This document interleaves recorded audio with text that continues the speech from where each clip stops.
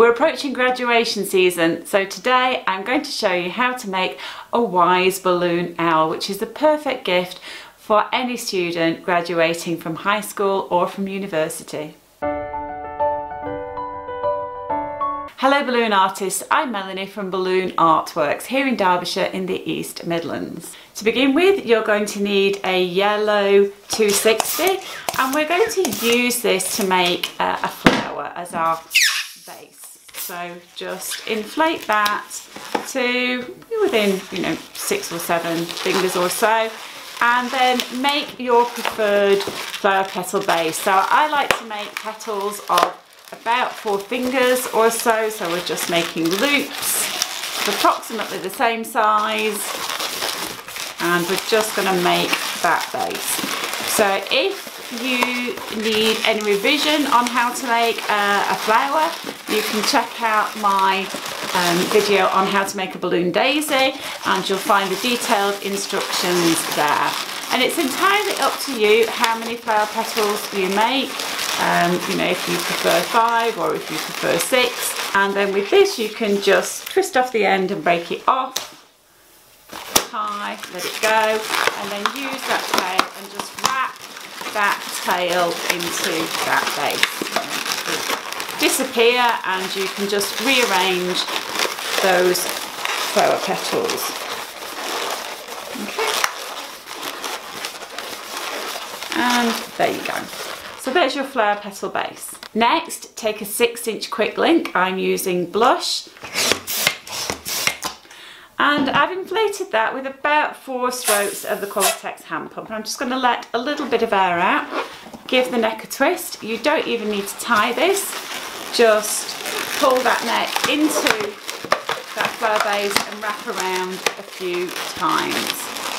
If you're at that stage where you're still a little bit nervous about doing that, then if you want to tie a knot, then that's your choice. That's entirely up to you. There's nothing wrong with tying the knot. Okay, so that's what we've got at the moment. Next, take a little scrap of 260. I'm using mocha brown. The colour doesn't really matter very much. What we want to do is I'm just tying a couple of knots at the same point on that 260. Okay, so we're making this cluster of knots here, and then I'm just going to trim off either side of that 260. So I've just got the 2 knots, and that is a raisin. And take your raisin, take a 5-inch mocha brown, and just pop the raisin inside that balloon. Okay, so there it is. So next, inflate the 5-inch, and we want to put about 2 strokes of the Qualitex hand pump in, twist that off. So that's about 3.5 inches in size. Take the tip of your quick link and tie that directly to that mocha brown 5-inch. And then you can trim off this neck here on the mocha brown. Okay, so take a white 5-inch round, put 1 stroke of the Qualitex hand pump in there, and give your balloon a squeeze, because we need to bring out the shine. When these balloons are underinflated, they can look rather dull, so you need to stretch out the latex. Now that eyeball is far too big for our owl, so we need to let some air out, and I want something that's approximately 4 fingers or so. So I'm going to twist that off and tie. And make another one of these. Take your 2 eyeballs and tie them together. Okay, and then you can trim off these necks. Take your owl's head and body, take your eyeballs, and just wrap those eyeballs around the head like that. So this is what we've got. Take a mocha brown 160, and I've said so many times before, I like to inflate these with the hand pump. I just find it quicker, I find it easier. It takes an extra second or 2 to put the 160 onto the tip of the hand pump, but I think you get a better inflation. I think you get a smoother inflation and less banding than using the pocket pump.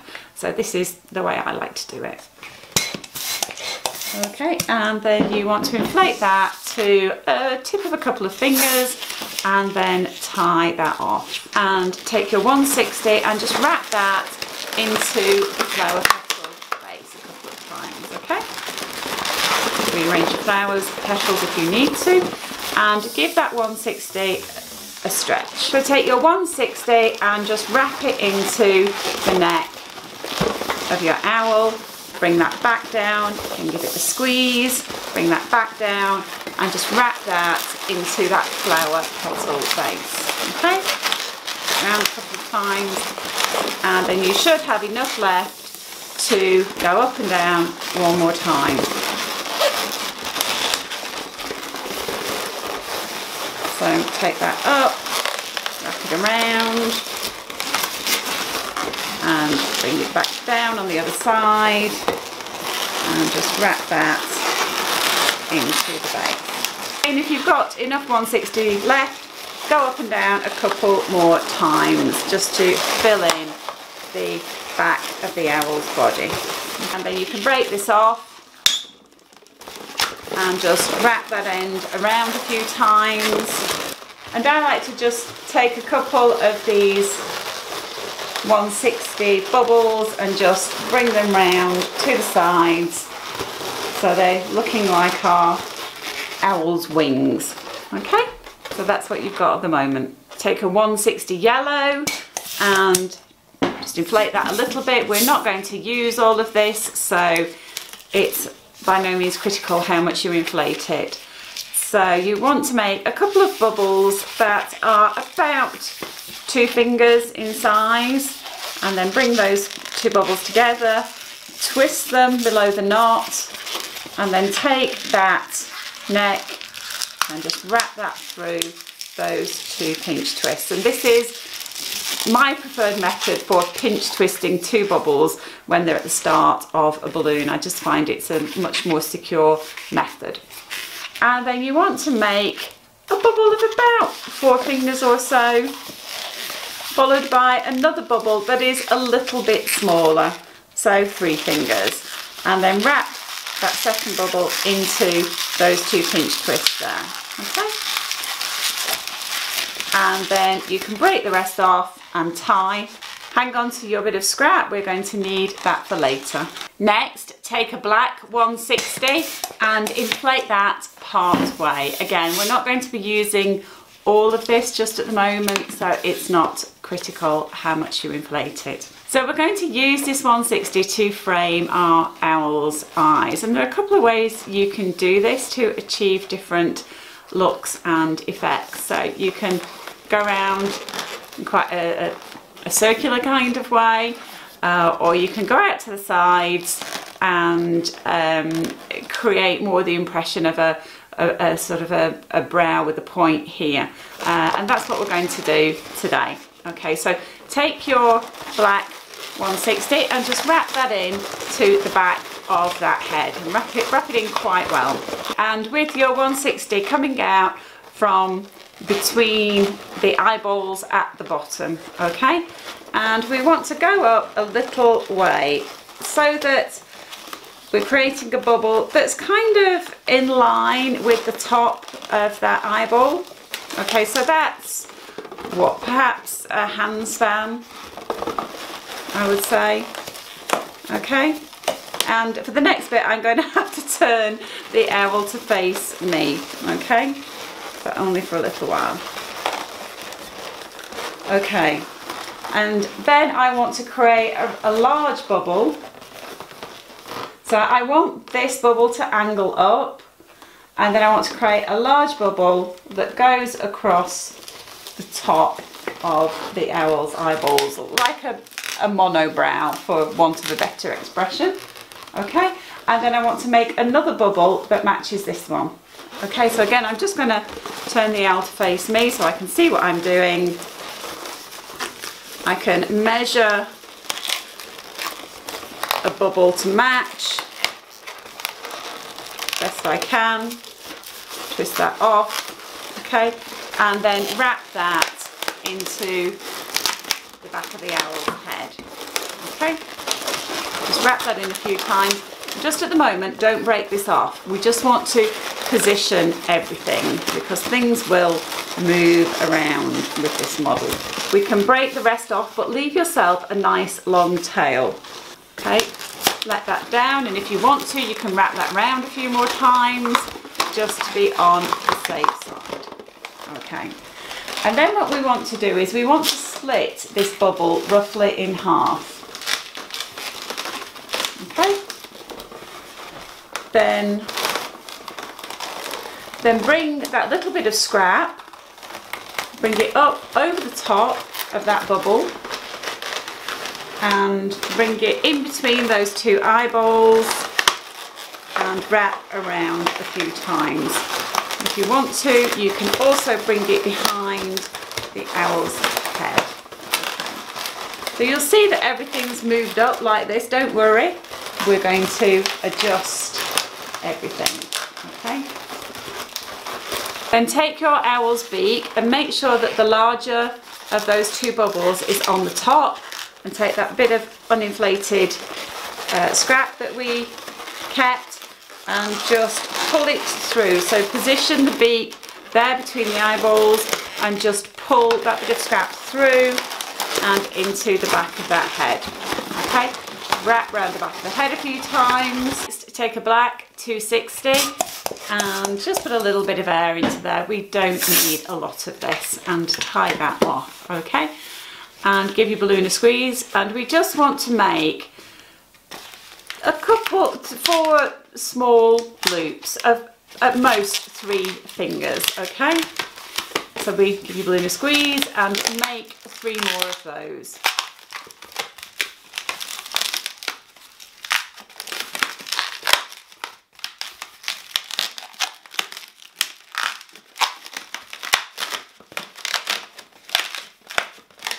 Okay, so that's what you've got, and then twist off a bubble of a couple of fingers. Okay, you can break the rest off. Again, leave yourself a nice long bit of scrap, a bit of uninflated section. Okay, and just tie that off.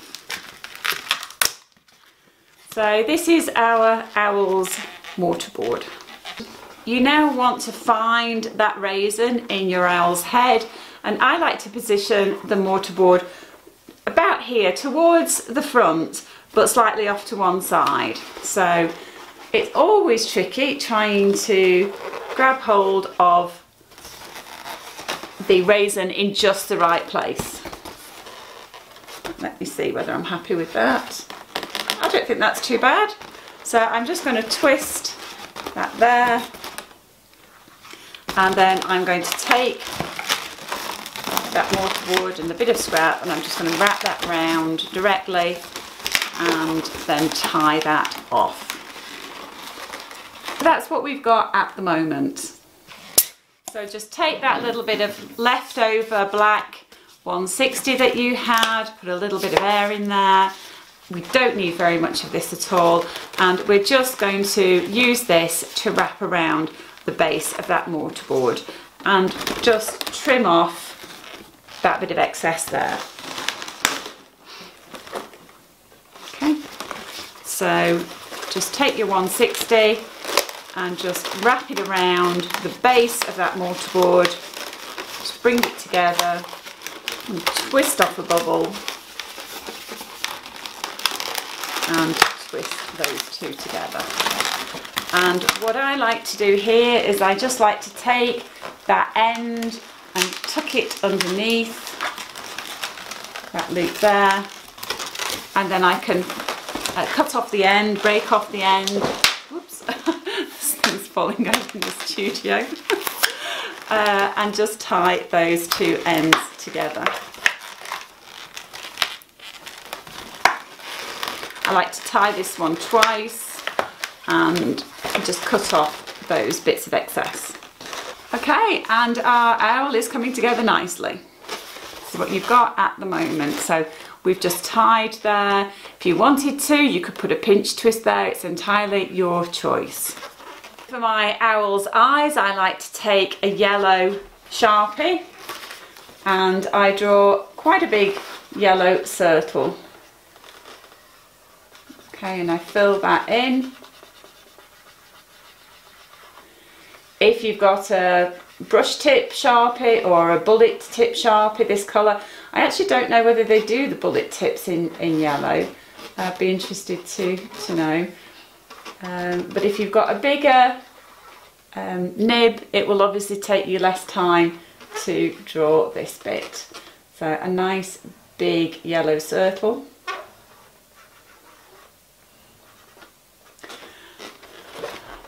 And then do the same thing on the other eyeball. So whilst that ink is drying, I like to gather a few bits of scrap balloon, 160s in red, yellow, gold. I've got a bit of 260 there in orange, and I just like to position these at the brow here. Oops.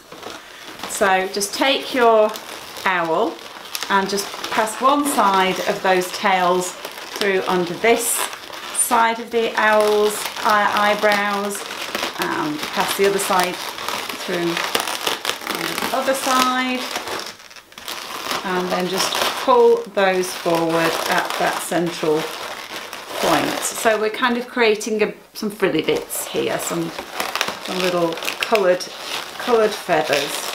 Okay, and then when we've done that and we're happy with how they're looking, we can give our owl a little bit of a haircut and just trim those off. Next, take your black Sharpie and draw a big black circle in the middle of that yellow. And for this, I'm using a bullet tip. And then outline that yellow circle in black. And it is a little bit tricky to do with that beak in place.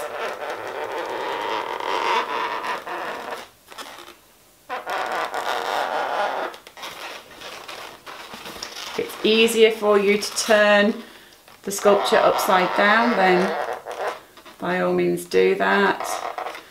I'm a big believer in doing whatever makes your life easier.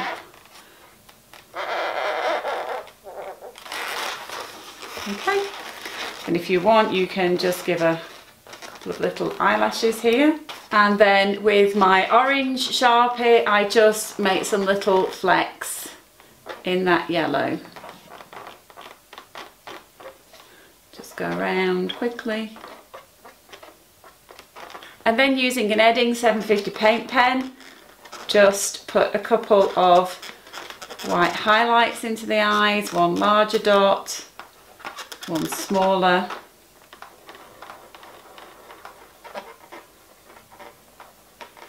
And it was my birthday relatively recently, and my sister bought me an entire box of Edding 750s, so I think I've probably got enough for life now, so thank you very much, Gail. She does like to watch the videos, and I think she makes a shopping list of all the things I mentioned, so thank you very much for the gift of the Edding 750s. It's wonderful.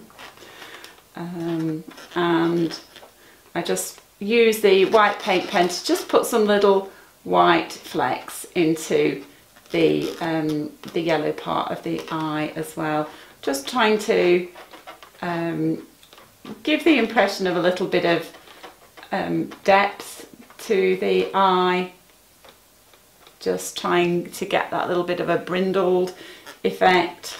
It's quite funny, my brother-in-law's been hoping I will mention him on video. So hello, John, and we're very proud of John because he's a published author, so he's very knowledgeable and an expert on the English Civil War, so he writes factual historical books, and we're very proud of him. So hello, John. So that is my balloon owl, my Wise balloon graduation owl. This design also works well if you use a print balloon here. But in the absence of a print balloon, you can do some sort of horse shape